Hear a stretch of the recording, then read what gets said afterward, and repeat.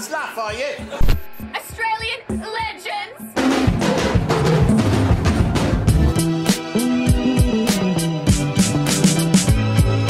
Hey! Sir, can you knock? What's up, everyone? Adam from FWCI, Ghostbusters, Frozen Empire. I called it Frozen Kingdom throughout my entire reaction to this movie. It wasn't until I was literally typing the name of the YouTube video in that I clicked that the logo I'd used said Frozen Empire, that everything I'd done said Frozen Empire, but I thought it said Frozen Kingdom. Doy. As aforementioned, I did react to this movie and I enjoyed it. I enjoyed the previous one, which I also reacted to, so if you did enjoy this franchise and you haven't seen my reactions, now's a good time. Go give them a look. But this was very much like a summer popcorn movie, and there's going to be plot holes galore and probably a ton to make fun of in this. I can't wait to see Ryan George shred this one to pieces, and it doesn't affect my enjoyment of the movie. A movie can have plot holes and stuff that doesn't make sense littered all throughout, and I'm totally fine with it. As long as it's entertaining, and as long as I had a good time, then it's fine. If it's boring, then I'm probably going to notice all that stuff, and you're not going to have a good time. That's not a good time. But let's check out the pitch meeting to Ghostbusters Frozen Empire, or Kingdom, whichever one it is. So, you have some new Ghostbusters for me? Yes, sir, I do. And the whole gang's back again. The original gang or the sequel, the reboot? Who are we talking about All of them. We got, you know, Ray, Venkman, Winston. Nice. Janine is back too, and Walter Peck. Wow. And Gary Gruberson, and Callie Spengler, and Trevor. Which one was Trevor? And of course, Phoebe Spengler's back, because she's like the new star, you know? Wow, well, sounds like a stacked cast of kids. She is. Take a moment to recognize the chick that plays Phoebe has been awesome both of these movies. And Lucky and Podcaster there too, of course. Oh, okay. The library administrator from the first movie, he's got a cameo. Probably enough. And we got some new characters to introduce, of course, like Nadine. I think you should probably stop now. And Lars Pinfield, new character. You gotta stop. And Melody the Ghost. Please stop. And Dr. Hubert Wardsky, but that's it. Hey, do you think that's such a large number of characters to put in this movie that it's going to be impossible to give any of them any satisfying arc or growth? I do not think that, no. Okay, good. So tell me about this movie. Yeah, good point. The growth that they tried to do in this movie was with Phoebe, which was actually, that kind of worked. That did kind of work. Stranger Things kid didn't really do anything. Neither did, I guess, what's his name? Ant-Man decided to become the stern dad, which was good. The mum didn't do shit. Acaster didn't do shit. Winston, yeah, valid criticism. Ryan George. Can't wait to see them bust ghosts. Oh, and bust ghosts they will, sir. Once at the beginning and once at the end. That doesn't seem like a lot. Well, sir, I kind of have a lot of characters to juggle. There's not really time for that stuff. But it's called... I didn't even notice that. Didn't even notice there was minimal ghost busting because I was into the stories. I was into them. For the time that they were happening, they had my attention. Every character needs some screen time, and I got a lot of characters. But you put that many in there. I did, yeah. So at the beginning of the movie, the Spengler family is out on a ghost hunt in New York City, and they're after a flying ghost. Oh boy. And they tried their proton packs, a remote-controlled trap, but they finally catch it with a drone. Why didn't they start with the flying thing against the flying ghost? So we can showcase the different merchandise people can buy in store. Smart. That is smart. Well done. Mayor of the city tells them that Phoebe can't be a Ghostbuster anymore. Why? Well, because she's a minor. Right, I mean, I imagine the commute alone from New York City to the mines makes scheduling impossible. No, she's 15, so she can't bust ghosts till she's 18. That makes more sense. So because she's a sad teenager, she goes to the park to play chess by herself at night, which is a thing that parents let their teenage kids do in New York City. Sounds safe. And she's gonna meet this 16-year-old ghost named Melody, and they're gonna bond in kind of a romantic way, but not so overtly romantic that some people could get mad about it online. Sounds safe. Oh, and Trevor's gonna have this recurring thing where he's trying... Sounds safe. You know what, there were moments there where I did pick up on very mild romantic vibes between Phoebe and Melody. But yeah, they're right. It definitely wasn't overt. It was very safe. And a catch Slimer, so that's gonna be fun. Does that relate to the plot at all? Not really, no, but we gotta give Trevor something to do in this thing. Or we could just cut him out completely, send the character off to college or something, reduce the number of characters in this thing? No. Okay. And another thing that's going on is that they're living at the fire station and the ghost containment unit's having problems. So what are they gonna do? Well, it turns out that Winston, who's been bankrolling them, also has been bankrolling a secret facility with secret employees developing new tech. Why would he not bring the actual Ghostbusters in on that? Because secrets are fun, and they have this new thing to extract spirits from possessed objects.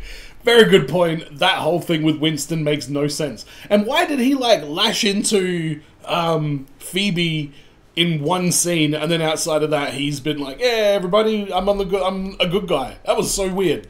Why keep those teams separate from each other? Listen, sir, I'm gonna need you to get all the way off my back about Winston's secrets, okay? He likes secrets. Secrets are fun. I already told you that. All right, I guess I can get off of that thing. Secrets are pretty fun. And one day, this guy Nadim brings in this very scary possessed orb thing. Scary balls are tight. Yeah, okay, and this guy unknowingly comes from a long line of fire masters, and they used to fight this demon that's trapped in this orb. Yeah, what's its deal? Well, it's called Garaka, and it freezes things. Cool. Yeah, and Garaka has this big plan to get out of the orb and make everything very cold. We're talking like Montreal in February cold. Oh my god. Yeah. And so what's the evil plan? Well, turns out he enlisted the help of Melody the ghost to get Phoebe to kind of fall in love with her. What? So that she would then want to use the spirit extractor thing in Winston's lab to become a ghost for 2 minutes. What? So that he can then possess her as a spirit and make her body recite a chant that frees him from the orb. What? So that he can make things cold and spiky. Oh, that all sounds contrived and overly complicated and unlikely. Well, it happens. It says so right here. Oh, all right. So then everything... Yeah, I think the way that I described it is the bad guy's plan didn't seem very well planned out, and Ryan George agrees. Hundreds of people must die. No. How? It doesn't say that here. Whoa, close one. And inside the fire station, all the Ghostbusters got to prep to fight Garaka. Oh, yeah? Yeah, everybody's going to suit up, but Phoebe's going to be like, I know that Garaka does not like brass, so I need to incorporate brass into my weapon. Well, that sounds like an impossible task at this point. Actually, it's going to be super easy. Barely an inconvenience. Oh, really? Yeah, see, she's going to cut down one of the brass fire poles, melt it down, dip her weapon in it, all in the time it takes the others to zip up their outfits. Oh wow, she is lightning fast. They don't call her Speedy Phoebe for nothing. Oh, do they call her that for fun? No, they don't. For nothing. Oh, right, that is what you just said. So also, Nadim needs to figure out how to use his powers, but he can barely manipulate the flame from a candle. Yikes, how's he gonna manage that? By being off screen for a little bit and then popping out having mastered his powers. That always works. So then they all save the day, and when they come out of the fire station, everybody's cheering for them. How'd they know what was happening inside? Unclear. And so what do you think? Well, I mean, it sounds like a nice farewell to the Ghostbusters franchise, you know? A farewell? Nuh-uh. We can't let anything die ever. How else can we milk this IP? Ghostbusters animated show for Netflix gets a new major update from Frozen Empire director. Okay, animated show for Netflix.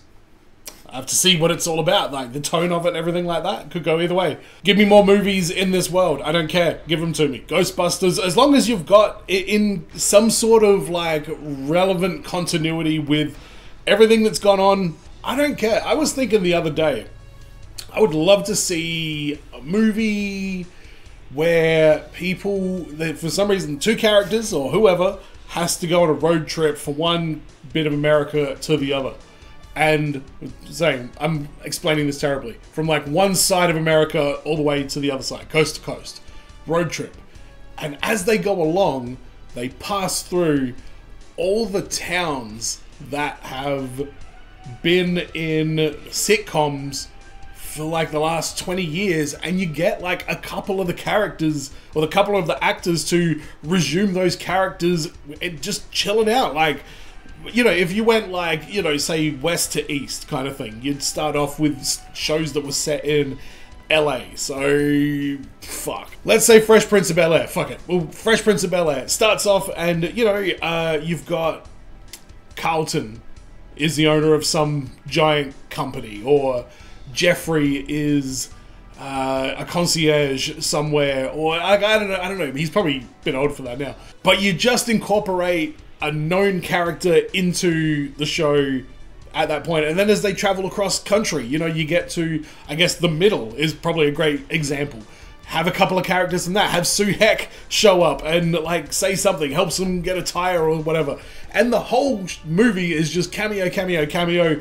Then you finally get to the destination, New York City, and then you've got, you know, characters from Brooklyn Nine-Nine, and you've got characters from Seinfeld and whatever, King of Queens. Like, you could just have so many little cameos. That's my dream, to see that kind of a show happen. And that's why I don't care about whether the Ghostbusters do great movies or not. I just want to see more of the story of these worlds. And people might say that that's a poor attitude to have, and, you know, a movie's got to be good.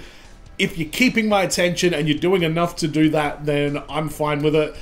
Taking the Marvel movies, for example, they've really started to drop off. Not so much the movies, but the last few TV series that they've had, with the exception of X-Men 97. I just want to be very clear about that. The overall quality is starting to wane, but it's still got my interest. So eventually things get so boring that you just kind of drop off, like I guess my relationship with professional wrestling, for example. It just got to the point where I had to just walk away from it and have a break for a couple of years, and things are getting good now again, thankfully, but I definitely have my limit, and Ghostbusters Frozen Empire was highly entertaining. It certainly didn't let down the franchise or anything like that, and I'm interested to hear what you all think about this crazy rant that I just went on about my fantasy TV show, and what your thoughts are on Ghostbusters Frozen Empire. But thanks for checking this video out. Go to patreon.com/FWCI if you want to support the channel a bit further. And as always, everyone, be well, stay safe. Oh, I got one more thing to say. One more thing to say.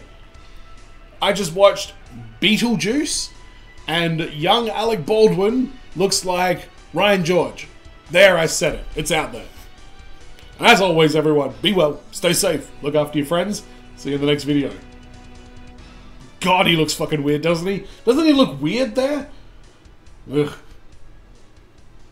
Peace.